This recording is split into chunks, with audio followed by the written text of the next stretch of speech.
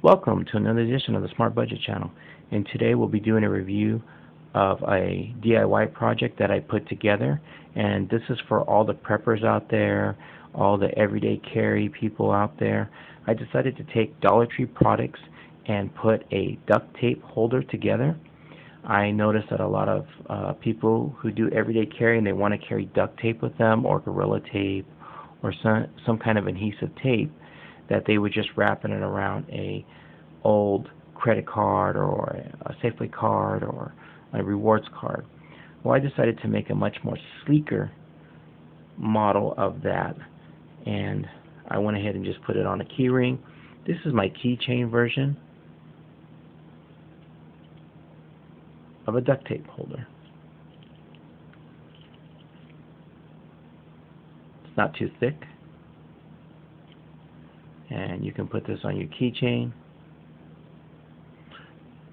put this on your backpack, anywhere. You can just hook this up to anything you want, and you have duct tape on the fly. You're able to do repairs for emergency repairs, things like that. I mean, there's so many uses for duct tape, so many, and knowing that you have over 7 feet of duct tape, you're good to go. So I didn't want to make a video on how I exactly built it. I'd rather just explain it, just because that it would have been too long of a video to show you. And this is my prototype, my first one. And so the first thing I did is I got a pencil, and what I did is I started wrapping the duct tape that you can pick up at the Dollar Tree. This is in the do-it-yourself area, project hardware section of the Dollar Tree, and they have a variety of colors. I picked black because it's my favorite color, and I slowly started to measure out 1 foot at a time using a ruler. I'd measure a foot, and then I'd slowly start wrapping it around the pencil.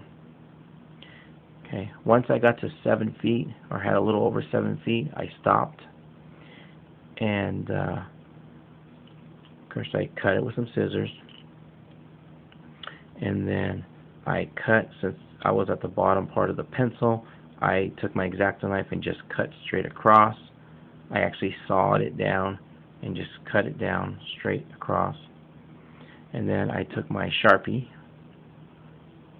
that I have, you can get these at the Dollar Tree, and I just colored the ends black, blacked them out. And then after that, for the bottom part, I got some thumbtacks from Duct. These are from the Dollar Tree. This is the Duct brand, and you don't have to, but I just wanted to give it a little flair, so I went ahead and put the thumbtack on the bottom here.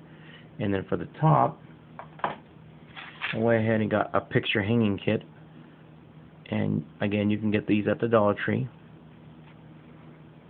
And I took, as you can see, took one of these out and a nail. I used my nail to pre-make the hole, not all the way through, just a starter hole, and then I screwed it in, just a few screws in, because on this it's not a straight nail. It's actually, you have to screw it in by hand. Then I unscrewed it slowly, and then I dabbed it with some super glue. Then I screwed it in all the way through, and what that does is once it hardens and it locks it in, so this doesn't unscrew itself.